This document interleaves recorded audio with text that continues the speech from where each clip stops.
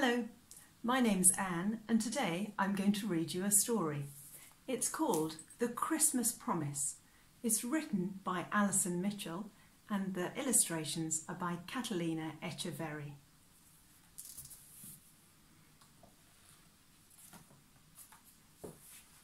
A long, long time ago, so long that it's hard to imagine, God promised a new king. He wasn't any ordinary king, like the ones we see on TV or in books. He would be different. He would be a new king, a rescuing king, a forever king. And do you know what? One precious night, God kept his Christmas promise.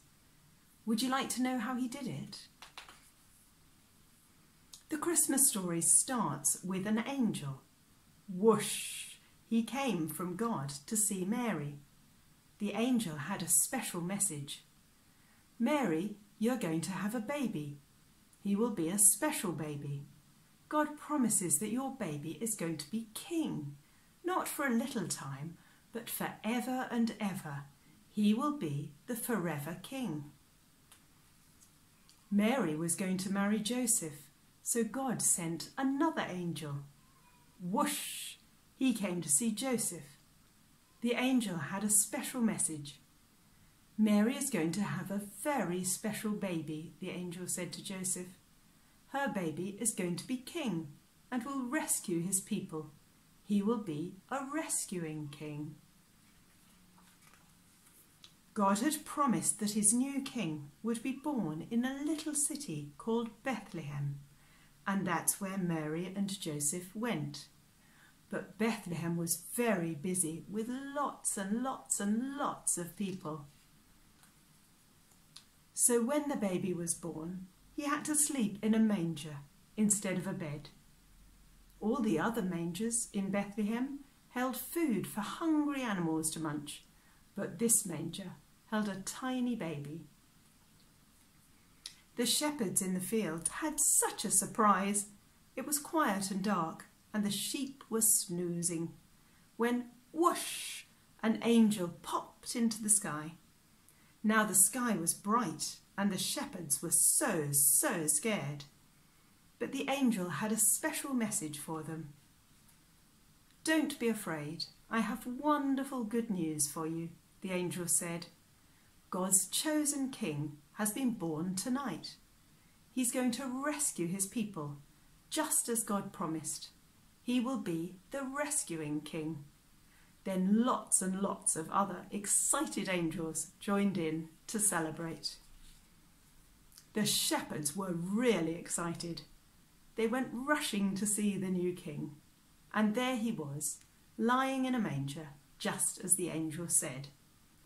But they weren't the only ones who had heard the good news about the promised king. Some wise men living far, far away had also been sent a message. It was quiet and dark, and they were watching the stars, when whoosh, a new star popped into the sky. The star had a special message. The wise men knew what it meant. A very special king had been born, a king for all God's people. This child was the promised new king. The wise men were so excited, so they went on a long journey to see the new king. And there he was, just as the star had shown them. Everything God promised came true. There are lots and lots of different kings in the world, but God sent the greatest king of all. He sent a new king, a rescuing king, a forever king. And do you know what this king's name is? His name is Jesus. There's a picture of Jesus when he grew up to be a carpenter, and when he was teaching big crowds of people about the kingdom of God, when he died on the cross for our sins, and when he rose again in glory to be the king in heaven. So that was the story of the Christmas promise. God promised a new king, a forever king, a rescuing king.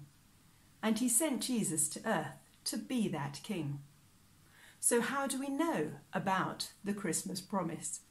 Well, the main events of the first Christmas were written down for us by Matthew and Luke in the New Testament part of the Bible.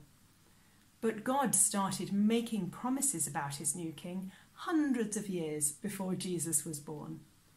Those promises are in the Old Testament. God promised someone who would bring blessing to all people, someone who would be king forever, and someone who would rescue people. The whole of the Old Testament points forward to Jesus. Jesus was the new king, the forever king, and a rescuing king. Jesus is my king, and my prayer is that he'd be your king too. I hope you have a very happy Christmas with Jesus right at the centre.